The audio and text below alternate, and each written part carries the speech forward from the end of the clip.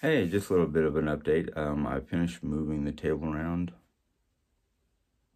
Hey, everybody, this is going to be a quick update. I'm just going to back up. We have the table moved up against the wall. I just got done talking to Jerry about it. She suggested that I pull a table back away from the wall and put the boxes of her Harry Potter stuff, which takes up the most room, and back up against this wall, and then put the table up against that. That will still give me plenty of room, floor space, and whatnot. Just that chair is going to get removed and get put in place with my office chair in the guest room. Oops, sorry. Don't mean for the camera to be jerky. I don't have full control of everything. But yeah, we are making headway. I should have this done tonight. Once I get it done, I will, film the almost final stages. The final stages will happen after Jerry gets back, because she and I are going to work on various little projects that I need her here with, because it's dealing with some of her stuff. The good thing about this room is I'm going to turn off the light. As you can see with the light off, there's a lot of natural ambient light from the fact that this is a south-facing window. So I will have lighting all year round. But for recording purposes and just working in here, I'm leaving that light on. I'm hoping once everything gets settled down here and we can figure out some little details, might have to either find, if we have it in the house, or purchase it for cheap at Walmart, a desk lamp or one or two other lamps. I like to do that. So I don't have to have these on all the time, because the hi-hats, which basically is what I call those lights, I call them hi-hats, and they produce a lot of heat. It's great for this time of year, especially when it's cold outside. That, in fact, being a south-facing window, we get constant sunlight. So in the wintertime, it's a little bit warmer than it would be in the guest room. In fact, the guest room is actually kind of cold unless I've got the heat cranked up. The only downside is during the summertime, I've only got one vent. Luckily, the vent will be right above my head. But the summertime, this room will get very warm, even with the AC on. I have an old, well, it's not really old, it's still usable, but it needs to be cleaned up. An old air purifier. And what's nice about that purifier, besides keeping the room as dust-free or pollen-free as possible while I'm in here, it blows cold air out the back.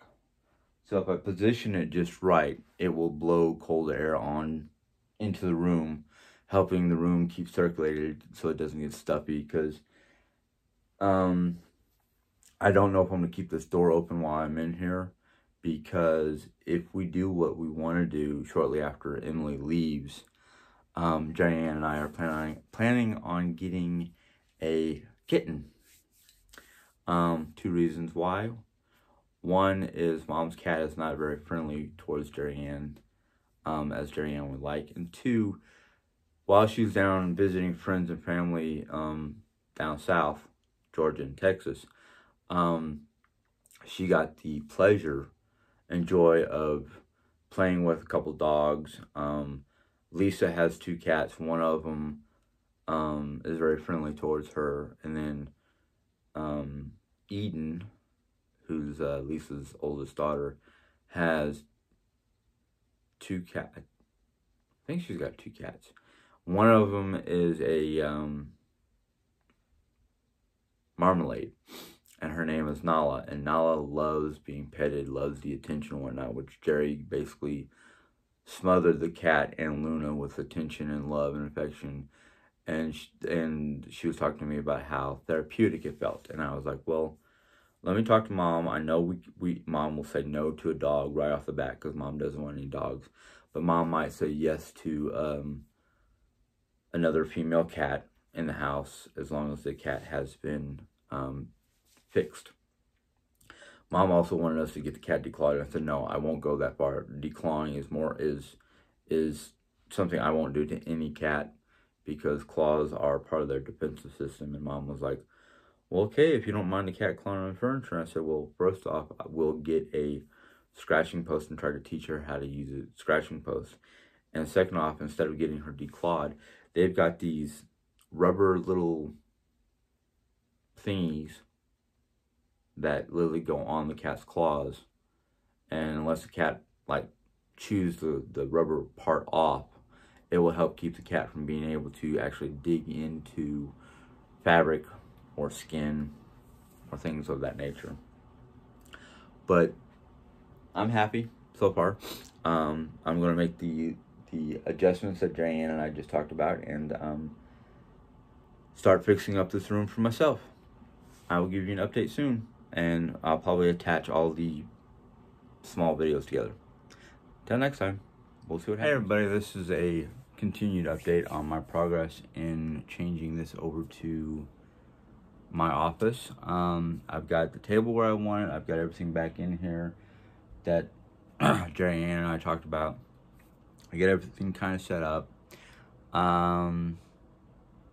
This will be the position that you'll see me in. I know this area right here is kind of cluttered because I'm not done trying to situate it, but what you see behind me right now is the infamous H cabinet from the Philippines that I've been talking about. That tapestry that I got for a gift that's in the guest room will be actually, I'm not going to tack it to the H cabinet because I don't want to put holes or anything like that. I'm going to actually tack it using thumbtacks to the ceiling, kind of hanging in front of it. So let me just show you what I decided that I'm going to have in here, or at least what's on the table that I'm going to have in here. As you can see, I have primarily a lot of the books that I'm going to be working on, and my reach is not that far, so I'm not going to be able to reach that far in, so I'm not too worried about putting stuff in front of it or stuff falling over the edge. But I brought in here with me two of my favorite bookends.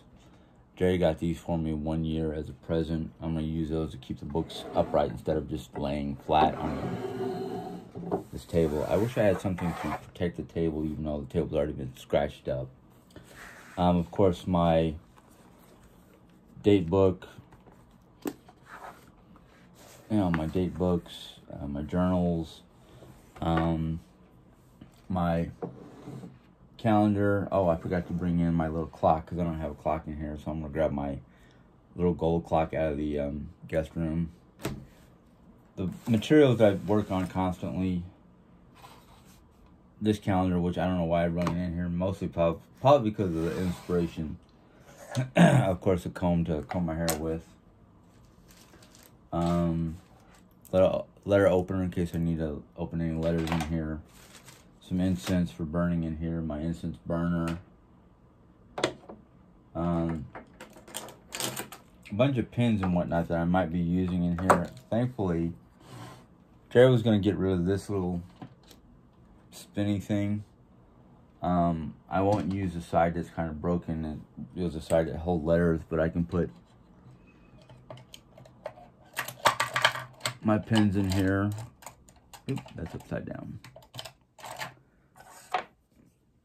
My comb, the incense, so it's not just laying about on the table. One of my little notepads that I jot down messages or notes real quick. Some other notebooks and stuff that I work on. Yeah.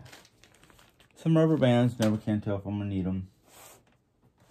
But a variety of notebooks and whatnot, and some bookmarkers.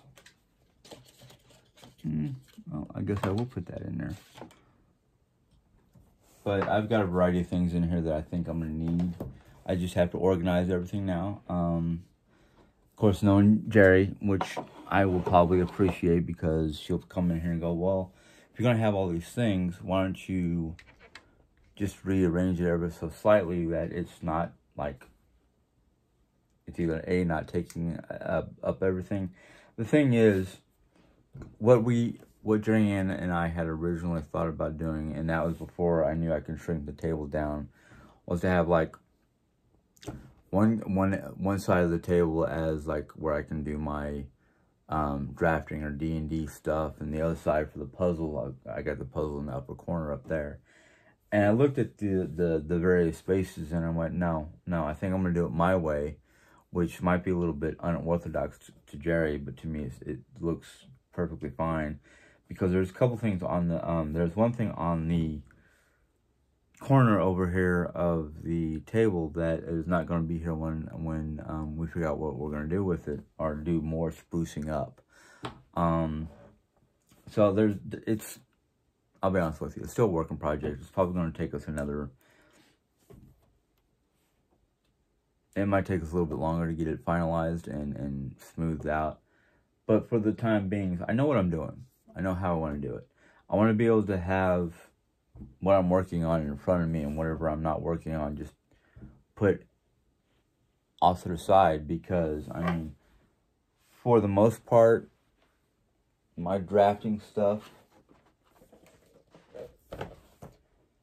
other than the giant drafting pad,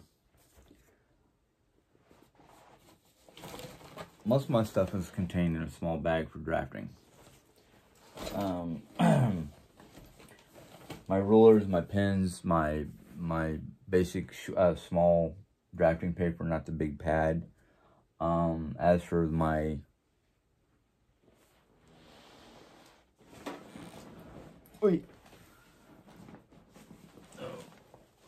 this big old bag has got my Dungeons and Dragons type stuff, which I would like to get more involved in, because I like the chance to...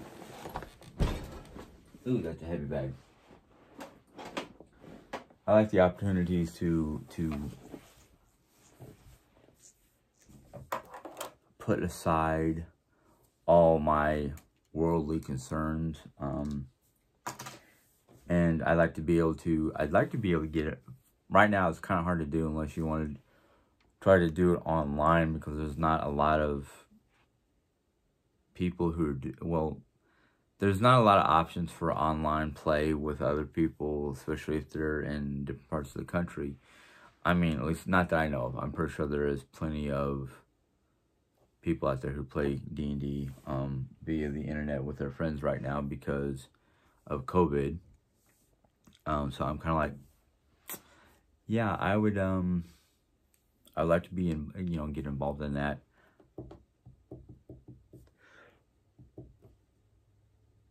I'm sorry. But for the meantime, I'm just going to try setting up my area here, and then I'm going to be done for the day. And tomorrow will be finalized cleaning, just basically the finalized cleaning, any kind of cleaning or whatnot that needs to be done in the guest room. Jerry asked me to go into the guest room and basically strip the bed and put flannel sheets on there for Emily, because Emily's used to Texas where it's warm. And Emily's going to get a little bit of a shock when she gets up here, and I hope she's got some... Hopefully she's got some warm clothes. If not, she might have to borrow one or two of my warmer jackets and look like she's wearing a bag, because she is small frame, basically is how I'm gonna put it. I don't want to call her skinny, but she's, yeah. Last time I did see her, and after she had been away for a long time, I hadn't seen her for years, I looked at her and went, somebody get this poor girl a sandwich. She needs to put some meat on her bones. But that, of course, was also before she had 3 kids, so who knows. But she's a good friend. I mean, I've known her since she was Did I meet her when she was still a toddler? I know Eden was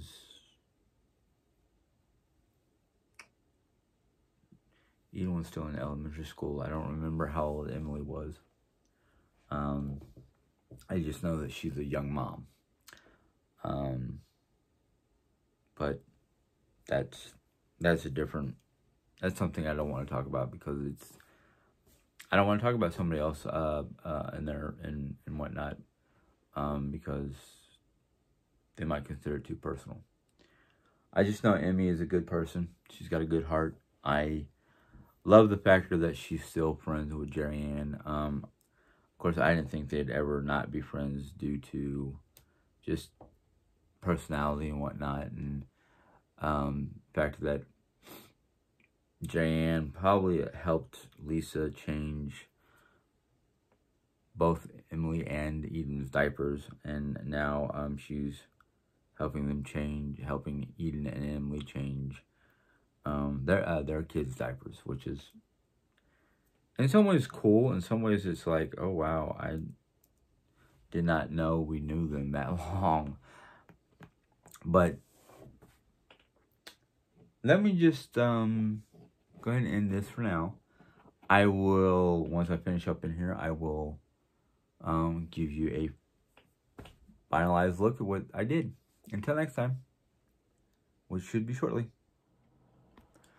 Well, here we are, folks. I am actually done in here. It didn't take me very long. Granted, I took my time, so I wasn't like trying to cram it all into a small period of time. I basically stretched out throughout the day. That way I didn't feel like I was wearing myself a little thin.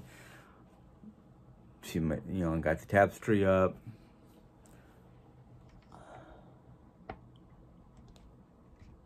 Got the desk area done. I am basically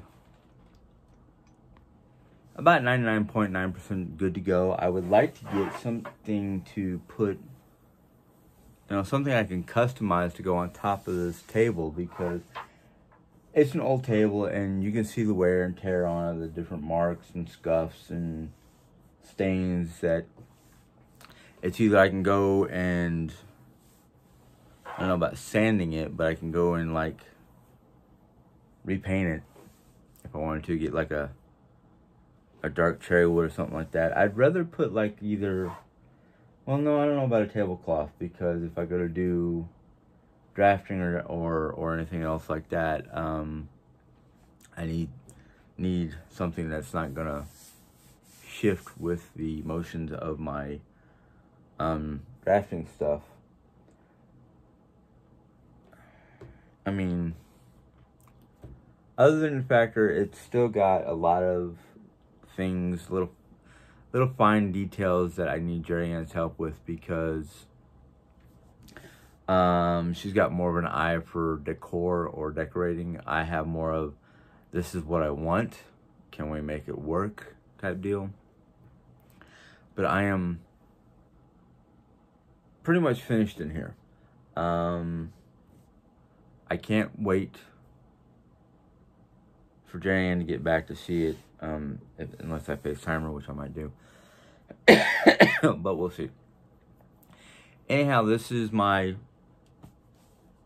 semi-finished redo of the dining room into my personal space. Hopefully I can do more work once Jerry Ann gets here, and we can work on either getting rid of some of the glassware, getting rid of some of the unneeded extra stuff we have. I don't want to call it junk, because it's not junk. Somebody might need flower bases. Somebody might need candy dishes. Somebody might need, little jars like this. Almost mason jar type thing, but not totally. Maybe Jerry will let me start doing what we talked about doing, which is like taking pictures of the stuff that we want to get rid of and put it up on the AOL Marketplace and see what happens. Don't know. The future holds a lot of unknowns, and that's the fun thing about the future is moving forward to find out what those unknowns are and trying to work with them. So this will be the end of this little video. Granted, it's 3 different videos in one, but I am finished for the time being. So I will say, if you enjoyed this video, give it a thumbs up. If you have any questions or comments, go ahead and put them in the question comment box. If you are new to my channel and want to subscribe, go right ahead. You can click on the little icon for subscribing, and then the bell icon for to have YouTube let you know when I put in a new video. Until next time, God bless and have a good day. Bye.